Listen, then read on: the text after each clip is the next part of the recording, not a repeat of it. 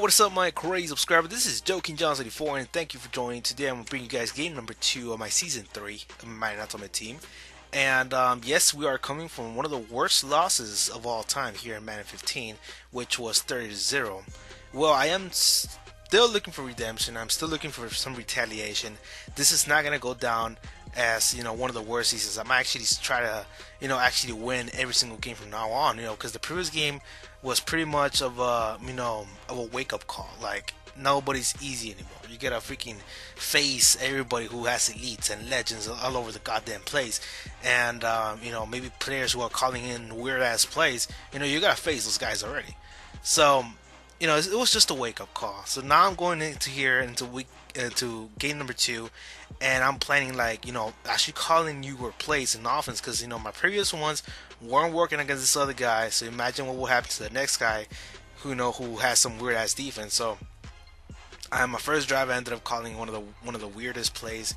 And by the way, guys, I'm not the one in the red, I'm the one in the white. I am playing away because I also use the Niners jersey, but I am away, so I'm the one in the white jerseys. I repeat, white jerseys.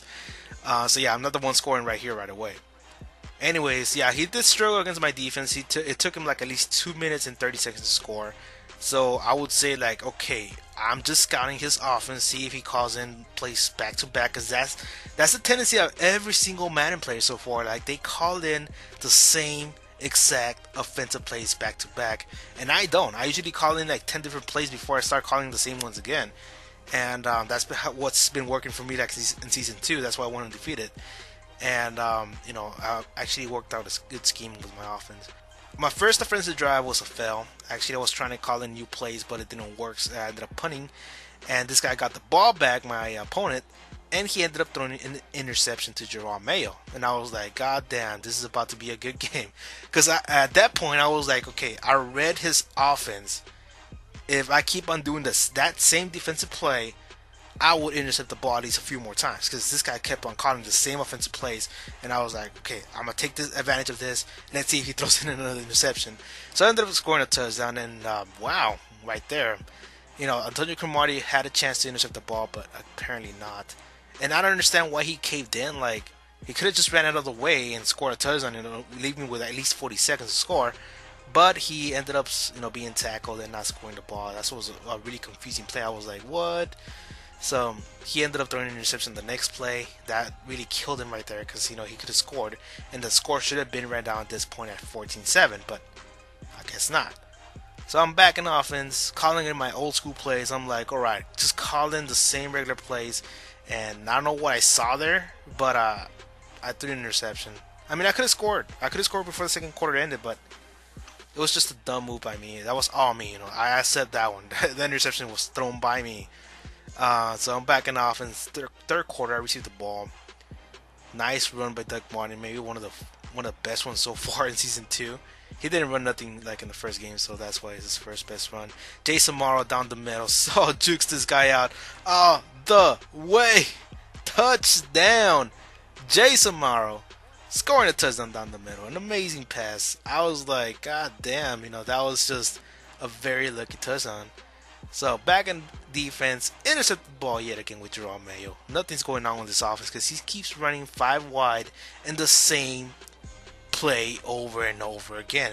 I'm surprised he's not calling in curl routes, because I was leaving open the outside. So I don't know, like, that was just freaking weird. So back in offense, Joe McKnight with a little option all the way for a touchdown. I think that was like a 20-yard touchdown, and it was a good option, by the way, because he keeps calling those. I mean, that's the problem with some certain Madden players. Like, you gotta mix it up, man. You gotta mix it up. If the same shit happens back to back, which is interception, you're not supposed to call that play again. But yet he does. Like, he keeps calling it in. I'm like, okay, just give me 3 interceptions then. Back in offense, 2 minutes and 30 seconds to go. At this point, I'm like, alright, let me run the clock down, because there's nothing. He can't do shit. He just can't. He can't do shit in offense. So what's the point? I'm just gonna run the clock. And that's all I did. 40 seconds to go. He calls in a timeout. 13 seconds to go. Play action. My favorite goal line play. Jermichael Finley wide open touchdown. So the score is now 20-7. So that is it for now, guys. I won the game 28-7, and this puts me in a record of 1-1. At this stance, I'm like, okay, I really need to get Vincent Jackson at this point because it's pretty much of a warning what happened in the first game, and I believe that I need a better receiver because without Vincent Jackson, maybe my offense would not produce. So that's one of my main goals so far. I won this game, guys, but I'm a little bit worried. So that's it. Subscribe for more, guys. You guys want to see more Madden 15 Ultimate Team.